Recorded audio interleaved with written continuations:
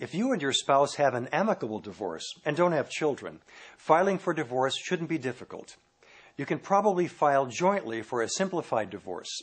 You'll submit to the court whatever settlement agreement the two of you have reached regarding your property and other matters, and that agreement is usually approved. In more complex cases, you have to petition the court for your divorce and serve your ex with a copy of the court papers.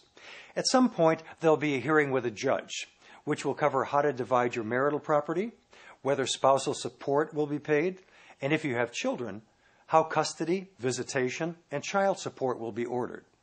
The court usually makes the financial decisions according to state law guidelines. Both sides typically need to supply the court with financial affidavits and supporting documentation about their finances. Since the divorce process can take several months, the judge may make a temporary order early in the divorce proceedings regarding who will stay in the house, who will pay for what, and how the parents will share custody and visitation while the case is pending.